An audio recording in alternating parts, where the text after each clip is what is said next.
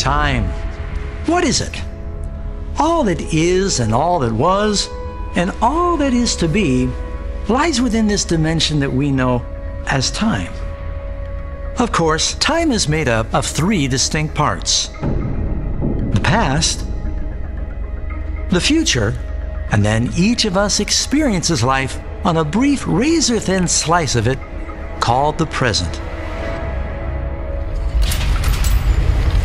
An ever-sliding moment between two seeming eternities, from the far reaches of the distant past to the horizon of a never-ending, mysterious future.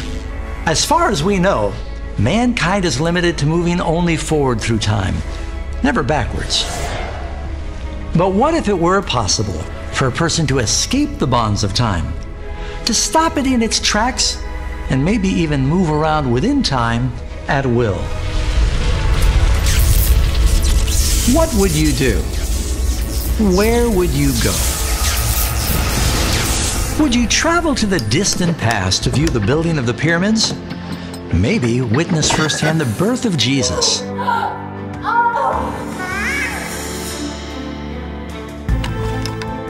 Or perhaps even go back in time to prevent the assassination of Abraham Lincoln.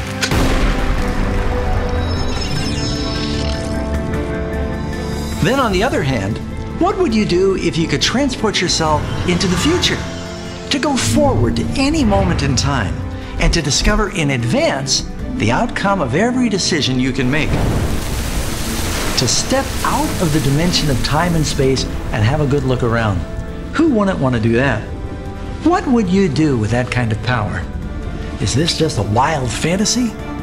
Well, maybe not completely. In the early 20th century, Albert Einstein introduced to the world the theory of special relativity. When it was later tested and proven to be true, it revolutionized our understanding of time and space. Einstein discovered time can actually be slowed down or accelerated depending on how fast you move relative to something else.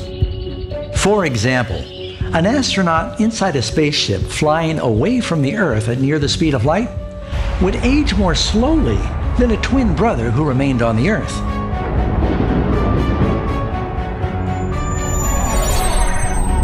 By the time our space traveler returned, his Earth-bound twin would have aged many years by comparison to the time he aged while in space. The returning astronaut would feel as though he had traveled to the future.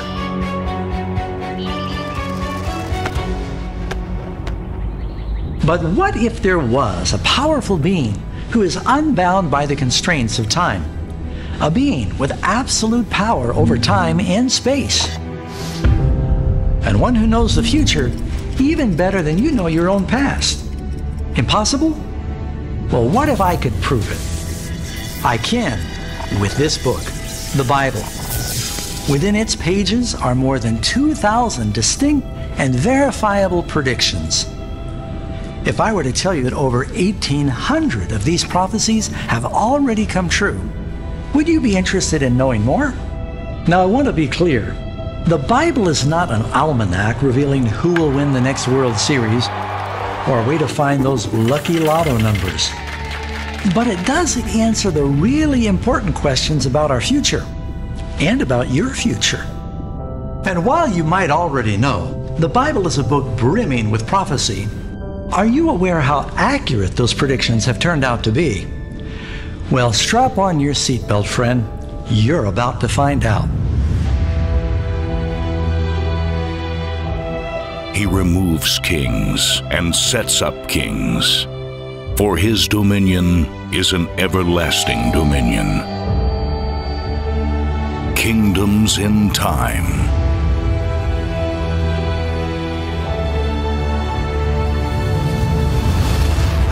In the beginning. See, the Bible does talk about time. Let's begin with maybe a little background. The Bible is actually a book comprised of 66 books written by about 40 different authors in 3 languages on 3 continents over a period of about 1,500 years. Its writers came from all walks of life. They were shepherds, kings, priests, rulers, and fishermen. each with a unique personality. They also wrote from many different situations. Some were in prisons, others in palaces. Some lived in caves. Others were captives in foreign lands. Yet the Bible fits together into one cohesive story with a clear beginning, a constant theme, and a logical ending, all while surrounding a central character. Perhaps this is why the Bible is the best-selling book of all time, with over 5 billion copies sold and distributed. With that, let's take a look at our first prophecy.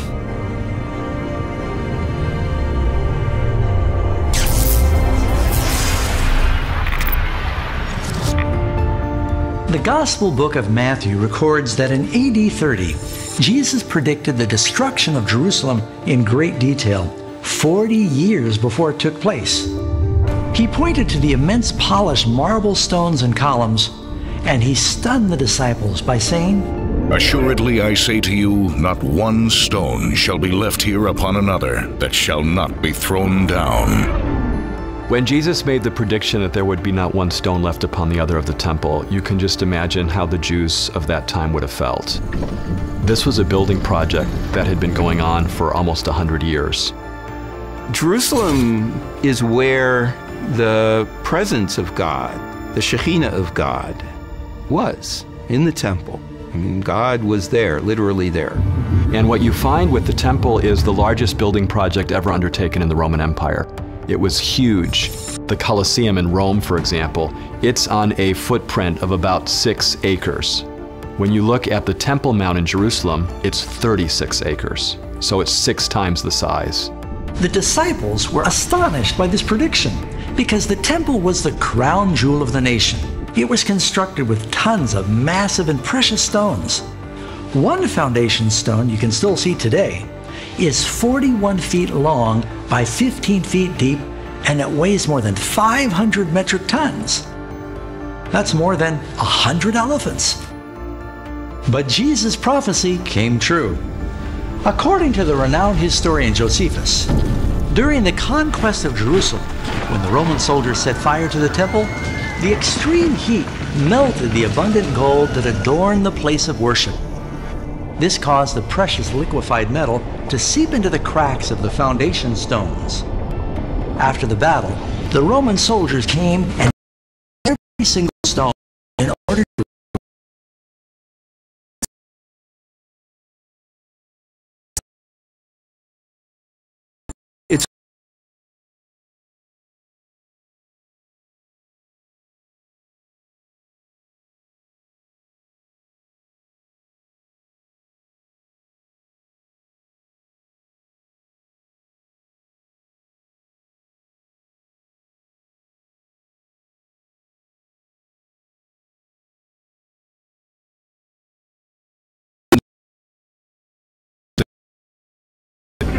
We know from the book of Numbers, chapter 32, verse 13, that a Bible generation is 40 years. Jesus made this prediction in AD 30. Exactly 40 years later, in AD 70, the temple was destroyed by the Roman forces. Amazingly, there's another biblical prophecy concerning the Jewish struggle with Rome that actually predates the time of Jesus. The Lord will bring a nation against you from far away, from the ends of the earth, like an eagle swooping down, a nation whose language you will not understand, a fierce-looking nation without respect for the old or pity for the young. They will lay siege to all the cities throughout your land, until the high fortified walls in which you trust fall down. And indeed, the Romans did swoop down on Jerusalem, and they lay siege to the city. In harmony with Moses' prophecy, the Roman flags bore the image of eagles in flight blazing in the sun.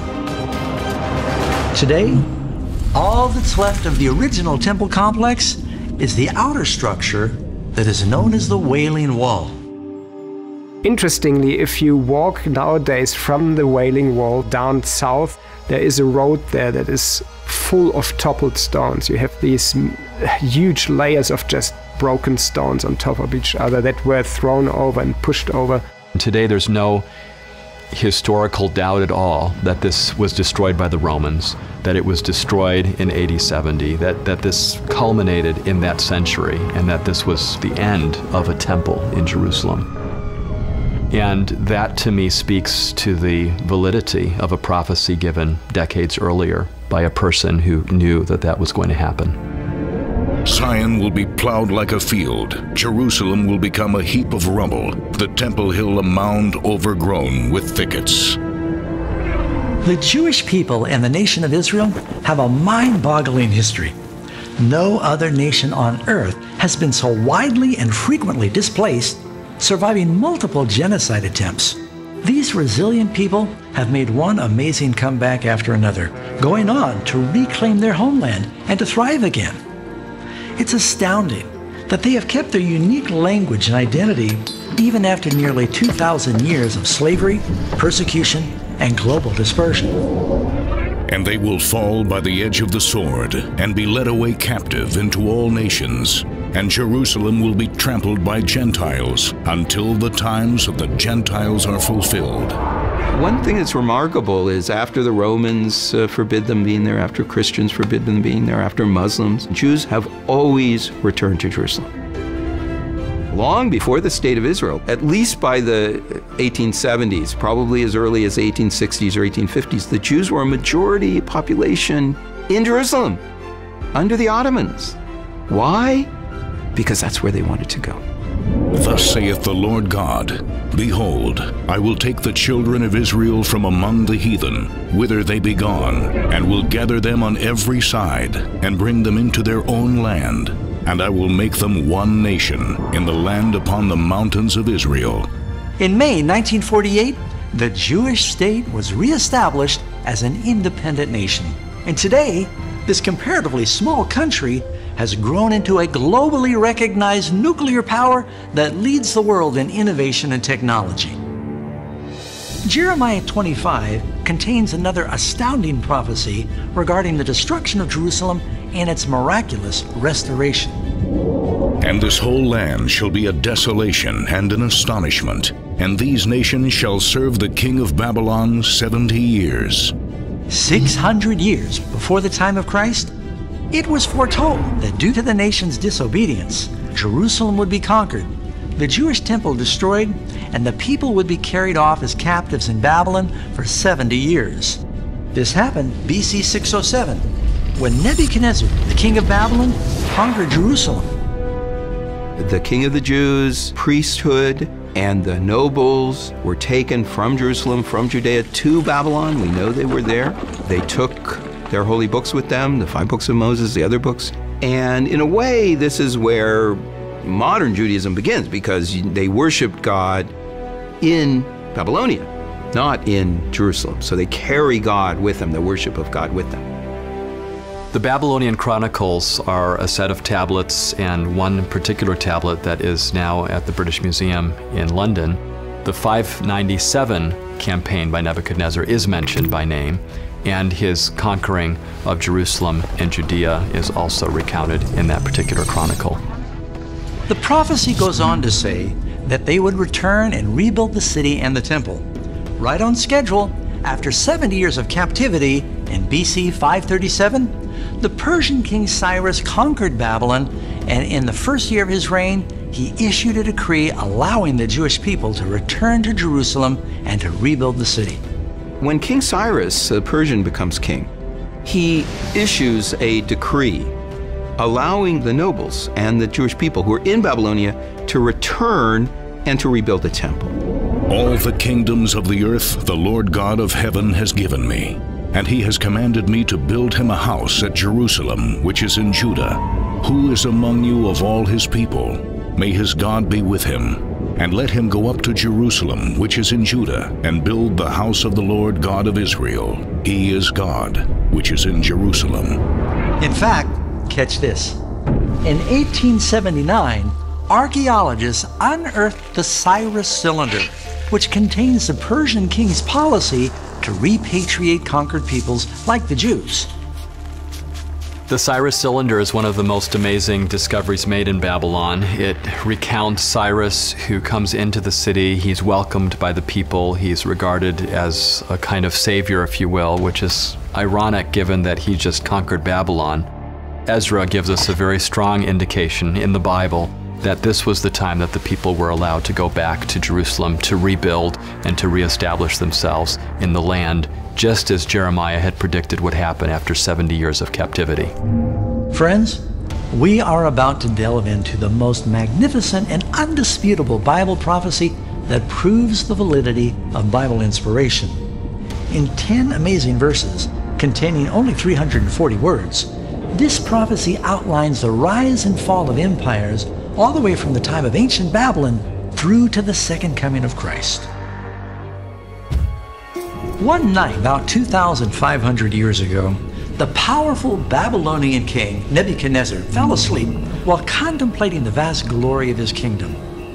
As this grand architect of one of the world's most powerful empires drifted off into a restless sleep, he wondered what the future held for his kingdom.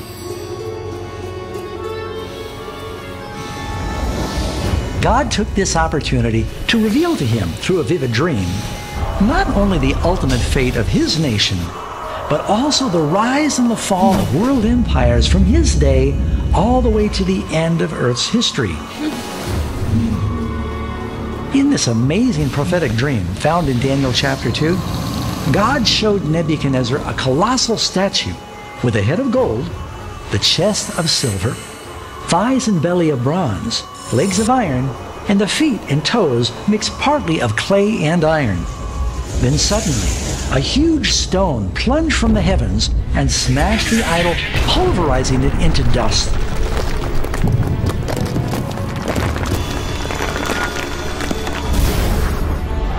And the stone, it grows into a gigantic mountain that fills the earth.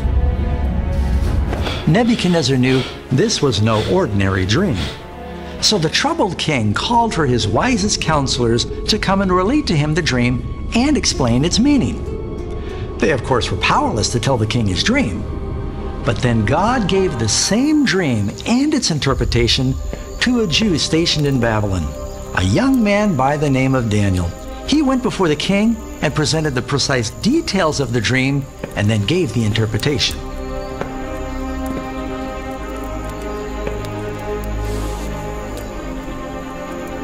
In doing this, the Bible prophet divulged the next 2 millennia of world empires that would impact God's people. And so far, all of this has transpired just as predicted. Daniel told the king that the head of gold represented Nebuchadnezzar's kingdom. Babylon, which ruled the world from 612 to 539 BC, was one of the wealthiest and most powerful empires of antiquity, one that could aptly be described as the head of gold. Babylon was probably one of the most sophisticated, most opulent cities ever built up to that point in history. And Nebuchadnezzar, who was the longest reigning king in Babylonian history, really rebuilt this city as a showcase to the entire world. Most cities of the ancient world were really walled villages. Even Jerusalem in King David's time was really rather small. But Babylon was a city even by modern standards. The city of Nineveh, the capital of the Assyrians, was a city of about 2.9 square miles. Rome was a city of about 1 square mile. You have Athens, which of course was a philosophical capital, if you will, with 0.8 square miles. And then you have Babylon with 4 square miles. So that's 4 times the size of Rome. And what we have really in this amazing city is some of the most incredible architecture. We have the city surrounded by 8 gates, each named after a particular deity. The most famous, of course, is the Ishtar Gate, which is now in the Vorderasiatische Museum in Berlin. The Euphrates River flowed through the city. You also had walls surrounding the city. These were double walls. The outer wall 22 feet thick, the inner wall 12 feet thick. So you had just a great polytheistic society, a great civilization that was bent on conquering the world, and Nebuchadnezzar was really the power and the force behind that. Daniel explained to the king that Babylon would eventually fall as a world power and be replaced by another kingdom, one that's represented by the chest and the arms of silver. Led by King Cyrus in 539 BC, the Medo-Persian Empire conquered Babylon in a brilliant military maneuver. In one night, the immense city was conquered with its walls and gates still intact. Even more incredibly, the specifics of this victory were all foretold in prophecy over 150 years earlier. Herodotus tells us the story, actually. He tells us that after his horse drowned, Cyrus got furious with the river itself and decided to take that river, and he had his soldiers dig 540 channels to divert the river and to destroy the river from its flow. And in doing that, he actually accomplished something that would help him conquer the city of Babylon itself.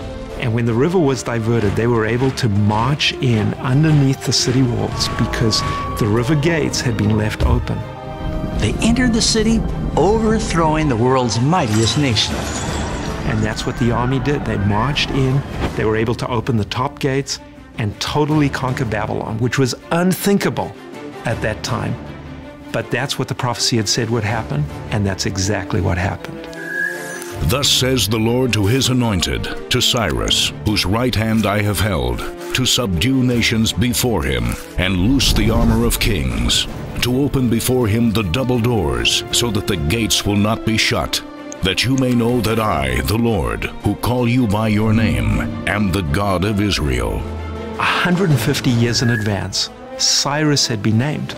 Here is the prophet Isaiah looking ahead, and by, we believe, divine inspiration, naming the very person who would come in and conquer Babylon according to prophecy. In Isaiah chapter 44, we have this amazing prophecy where it says, to the rivers, be dry, I will dry up your rivers, says the Lord. And to Cyrus, my anointed, my shepherd, he's the one that's going to accomplish this. So in this text, which dates 150 years before the event, you have already Isaiah predicting the very means by which Cyrus would take the city of Babylon, which is quite incredible when you think about biblical prophecy.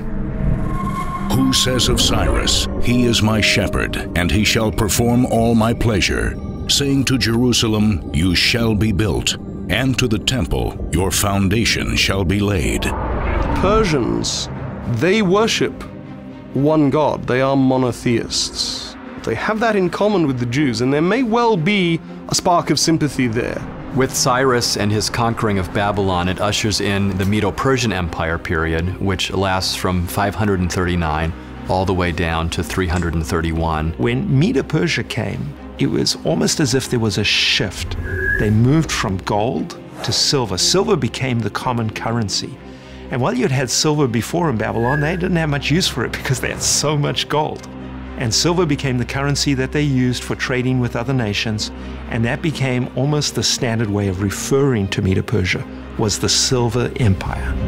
After these shall arise another third kingdom of brass, which shall bear rule over all the earth. All Bible scholars agree that the brass kingdom in the image symbolizes Greece. They came into power when Alexander the Great conquered the Persians at the Battle of Arbela in 331 BC. Alexander the Great is often described as Greek, and strictly speaking, that was true. He had been trained under Aristotle. He was a very charismatic young ruler. His father, Philip II of Macedon, had been killed, and Alexander assumed power, and he immediately began to dream about fulfilling his father's goals, and that was to conquer the Persian Empire. Alexander the Great becomes king when he's only 18, but he's a military prodigy. Indeed, even today, Alexander the Great is a byword for military genius and military conquest. He would come up to a city, and they would say, why should we surrender to you? And one of the stories is that there was a city right on the edge of a cliff, and he told his men, I want you to start marching off the cliff to your death in the sea below. And the men obediently started marching off the cliff, and Alexander the Great said, if my men are this willing to be obedient to me, there is no way we cannot conquer your city. And that particular city just surrendered.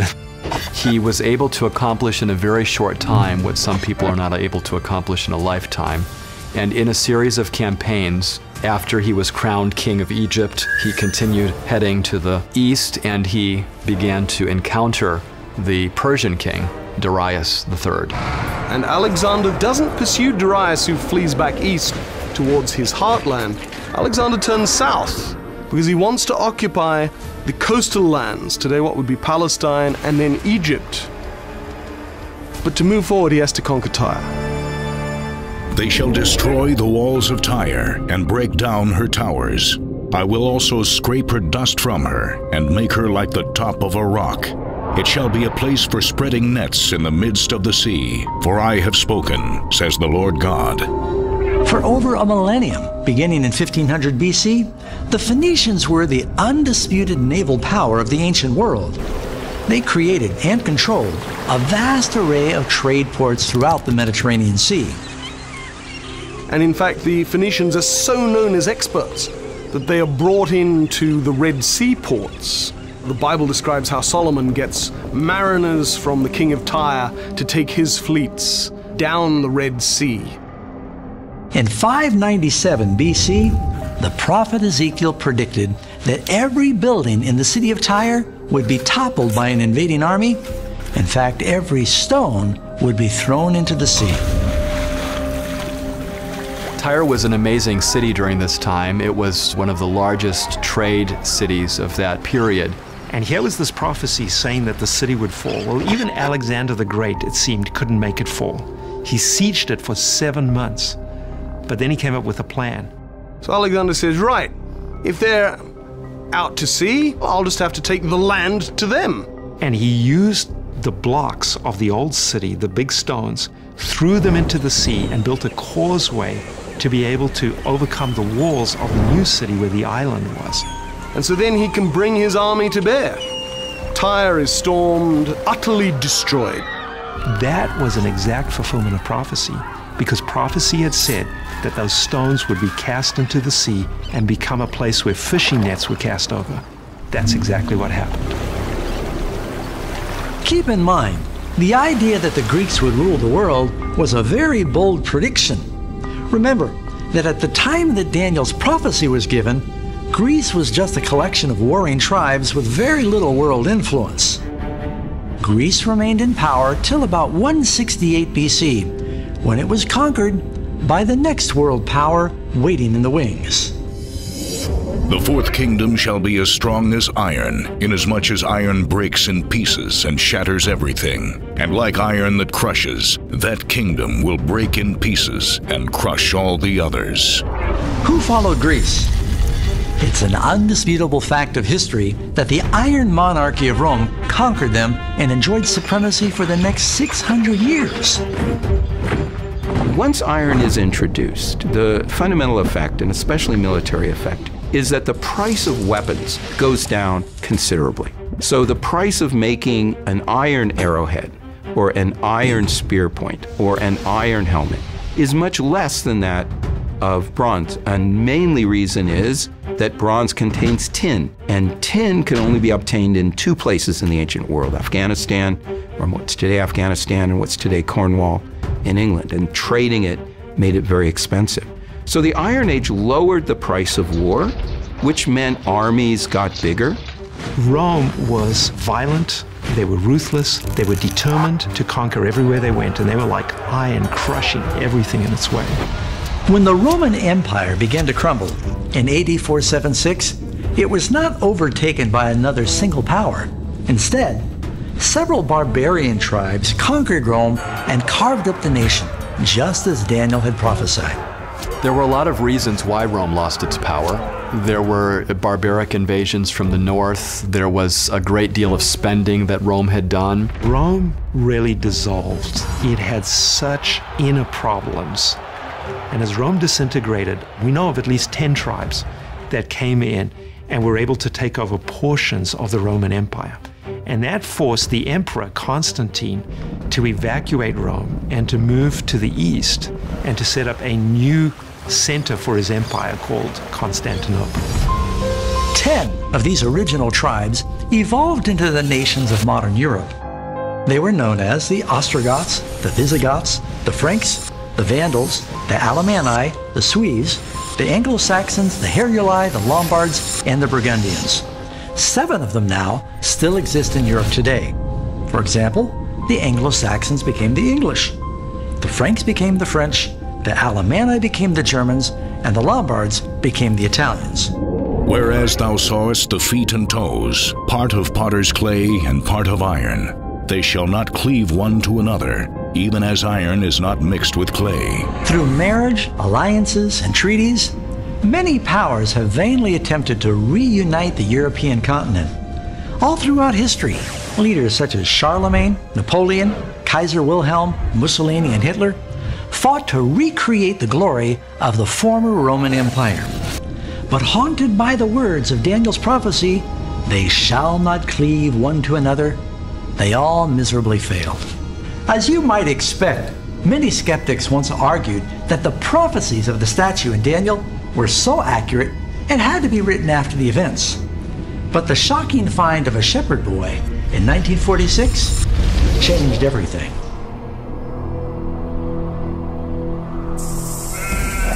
A little Bedouin shepherd boy was out with some of his friends herding some sheep and throwing rocks, as boys are wont to do. He saw this opening in the rock, he was across from it, he took a stone, and of course he threw it there. And when it dropped into the cave, he heard the sound of breaking ceramics, which is quite distinct.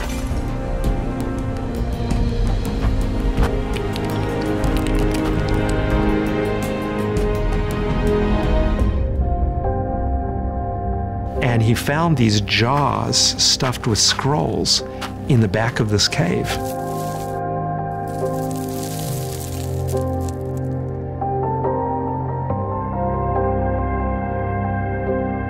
He took one or two of them and he showed it to his family. They took it then to an antiquities dealer in Bethlehem.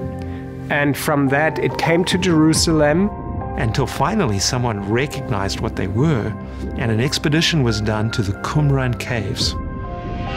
All in all, they found about 1,000 different manuscripts. There are complete scrolls, like the famous Isaiah scroll. They all date to about 250 BC to 70 AD. The Isaiah scroll was preserved, all 66 chapters, and is virtually the same as the book of Isaiah that we have today. There are no theological differences, there are no drastic historical differences. An archaeologist went in and examined the Dead Sea Scrolls. He compared it with the Bible that we had, and when he looked at the evidence, he said, the Old Testament books are indeed as ancient and as accurate as we have claimed them to be. The discovery of the Dead Sea Scrolls and other finds provide irrefutable evidence that the prophecy of Daniel was written well before the events he foretold.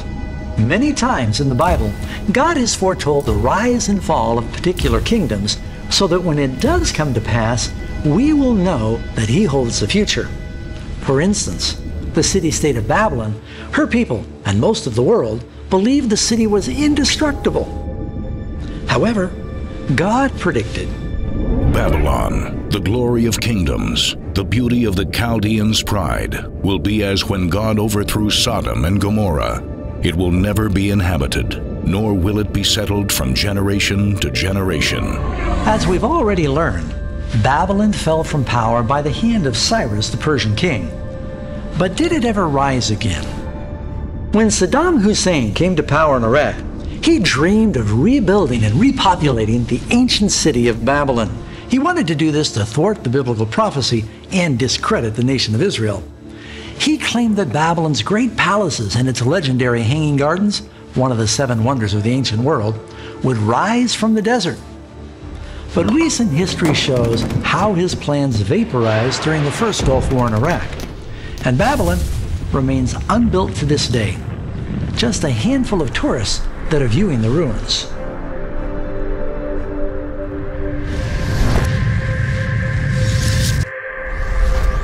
Located to the southwest of Israel on the banks of the world's longest river was the Kingdom of Egypt.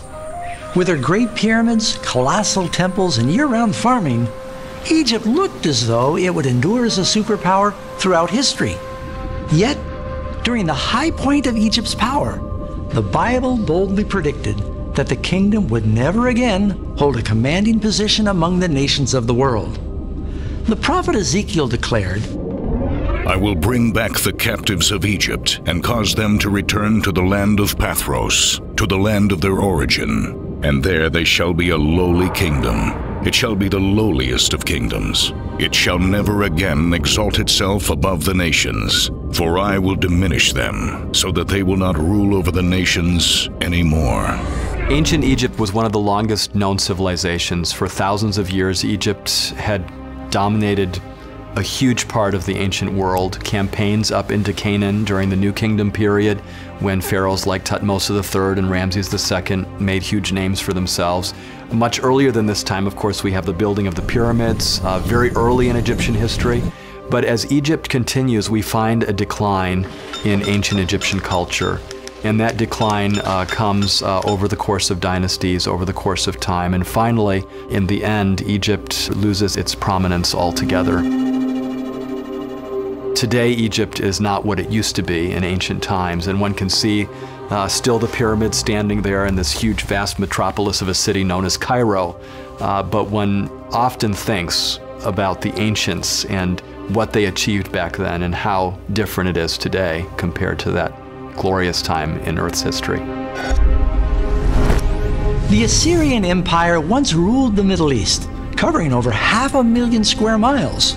Their ancient capital city of Nineveh was situated on the eastern side of the Tigris River, just opposite of modern-day Mosul in Iraq.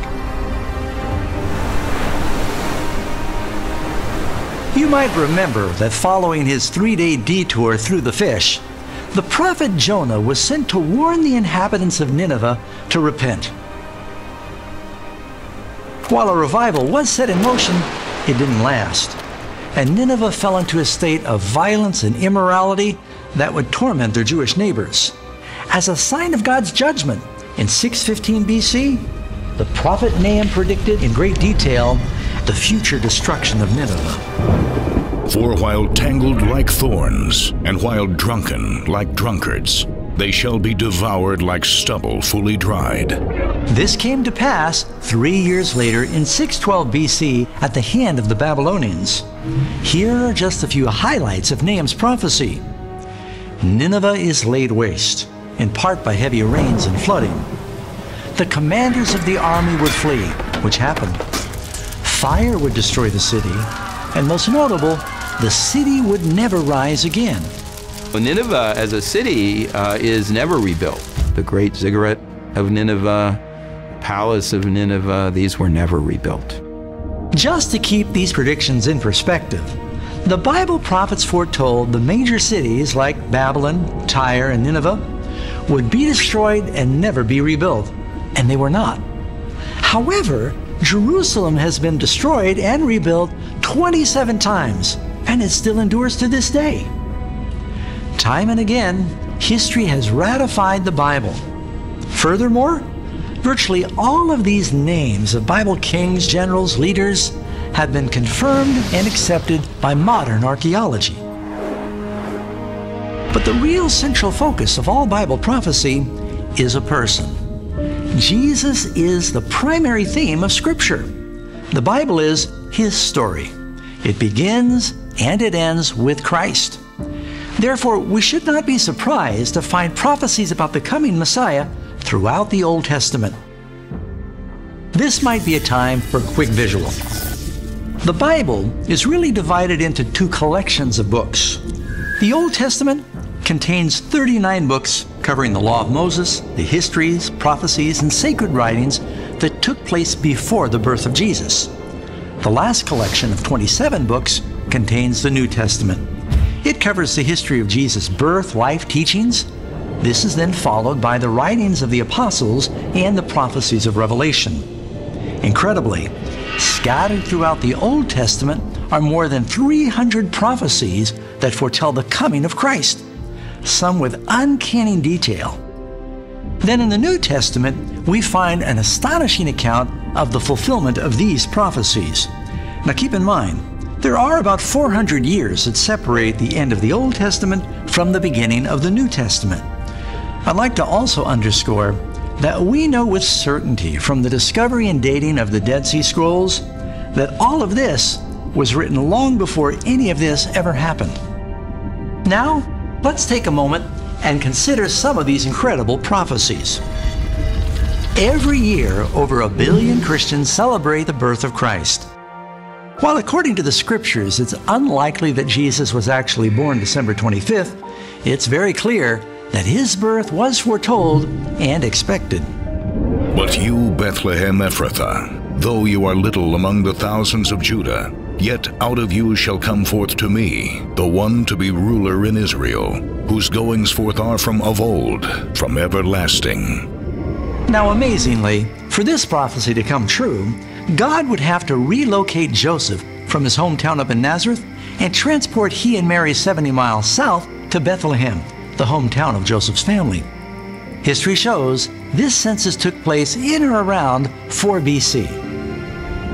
Now after Jesus was born in Bethlehem of Judea in the days of Herod the king, behold, wise men from the east came to Jerusalem, saying, Where is he who has been born King of the Jews? For we have seen his star in the east, and have come to worship him.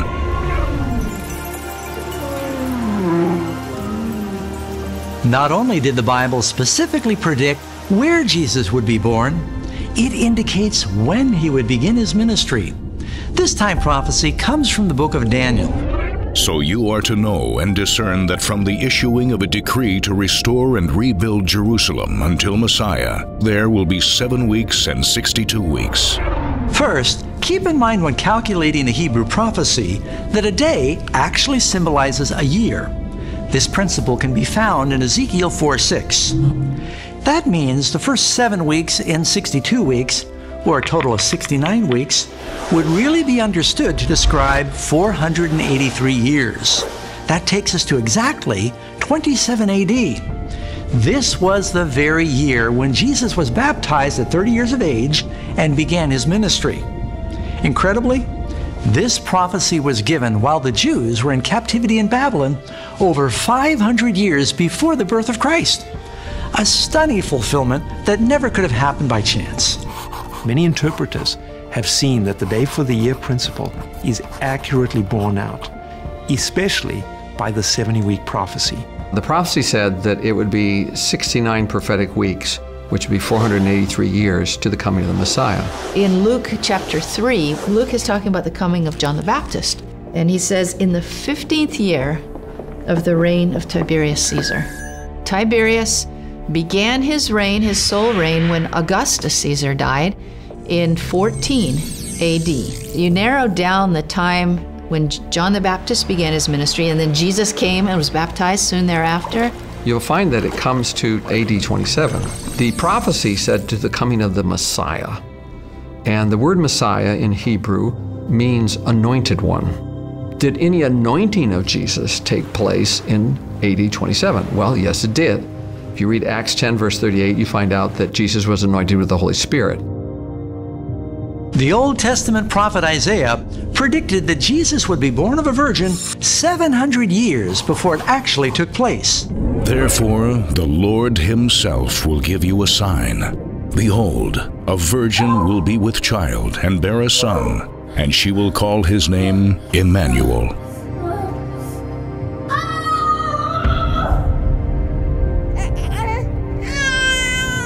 So I want you to notice two remarkable things: a virgin birth and a birth in Bethlehem. These are things that Jesus could never have manipulated. Jesus could never have said, I'm going to try and fulfill those prophecies, because you can't choose how you're born or where you're born. And yet these two factors came true in Jesus' life. One Old Testament prophecy foretold that the Messiah's birth would be associated with a genocide event.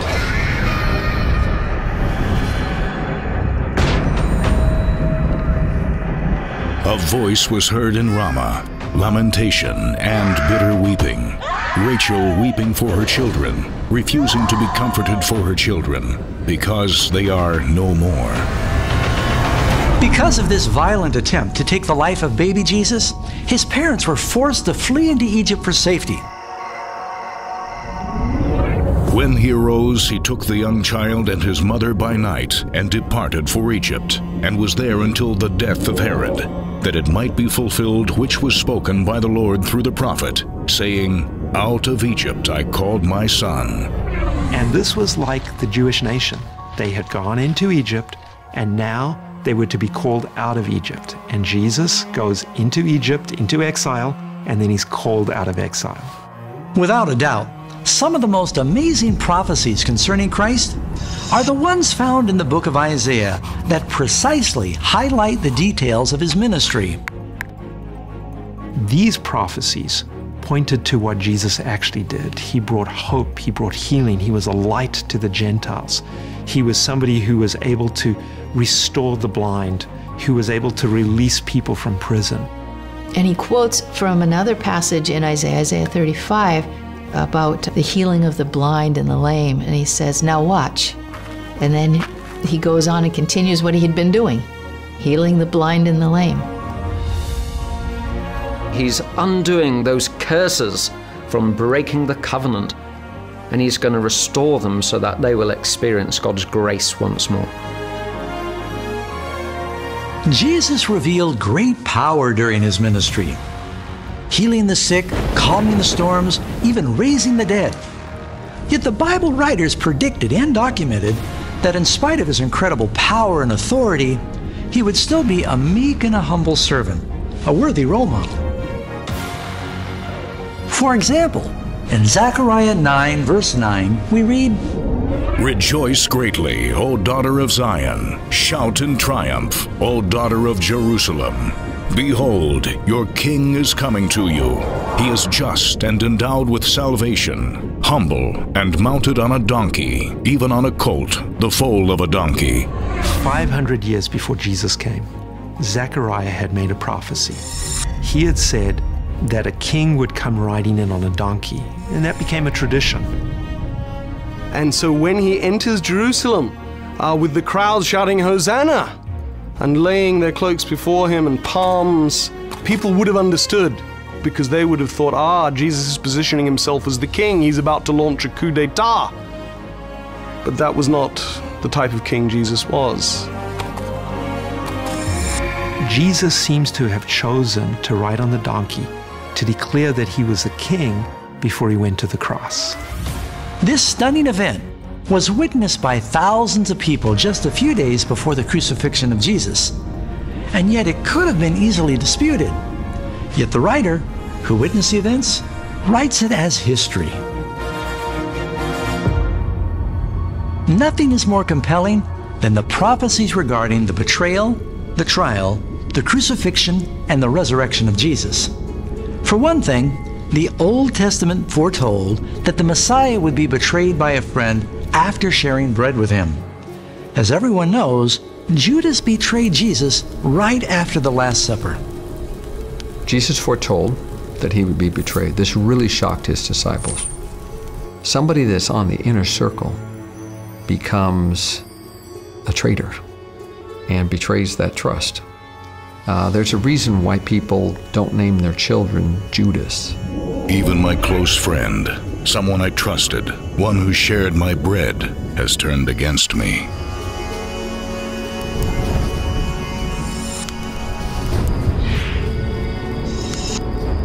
In fact, the Old Testament actually predicted the exact price that would be paid to betray the Messiah. If it is good in your sight, give me my wages. So they weighed out 30 shekels of silver as my wages. This incredibly precise prediction goes even a step further. The prophet Zechariah foretold how the blood money given to betray Jesus would be used. Then the Lord said to me, throw it to the potter, that magnificent price at which I was valued by them. So I took the 30 shekels of silver and threw them to the potter in the house of the Lord.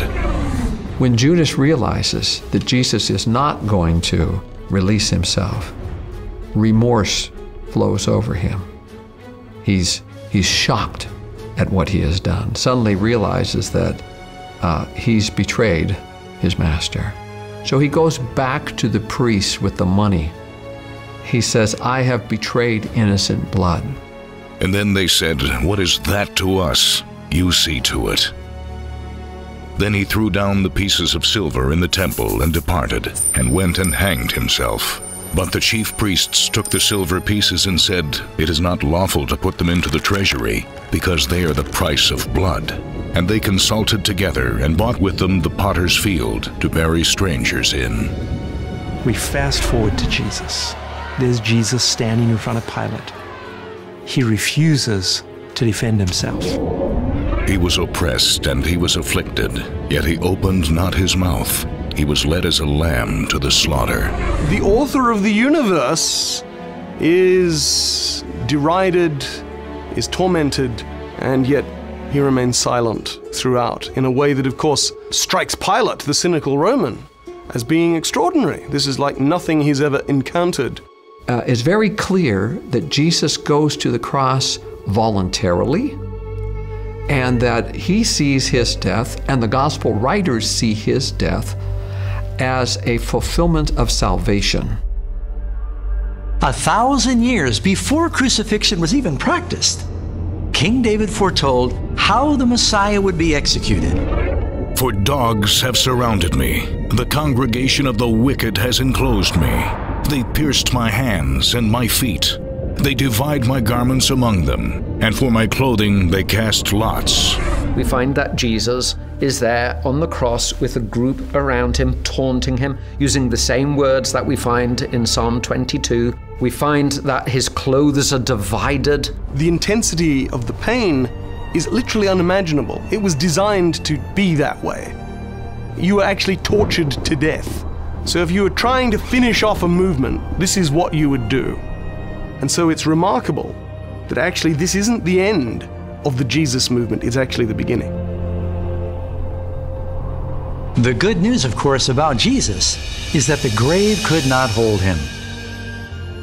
As recorded in all 4 Gospels, for a period of 40 days following his death, hundreds of witnesses are documented as having seen and touched and heard the man who had been crucified and buried. When the women came back and said, "We saw Jesus," they said, "Yeah, right. You know, they didn't believe them. Over and over, they didn't believe them. Until Jesus himself says, "Look, here's my hands, here's the nail prints," you know. Nobody else in history claims to have been resurrected from the dead. And we know how extraordinary it is because when the early Christians started to proclaim this, people found it absurd. Why would the disciples make such an outrageous claim, one that was completely unfamiliar, if it weren't true? For you will not abandon my soul to Sheol, nor will you allow your Holy One to undergo decay. Incredibly, even the Jewish historian Flavius Josephus, he makes a reference to the resurrection of Jesus and its influence on the people in his famous Journal of Jewish History. About this time there lived Jesus, a wise man, if indeed one ought to call him a man. For he was one who performed surprising deeds and was a teacher of such people as accept the truth gladly. He won over many Jews and many of the Greeks. He was the Messiah. And when upon the accusation of the principal men among us, Pilate had condemned him to a cross, those who had first come to love him did not cease. He appeared to them, spending a 3rd day restored to life, for the prophets of God had foretold these things and 1,000 other marvels about him. It's been an extraordinary journey, seeing how so many of the Bible's predictions have materialized perfectly.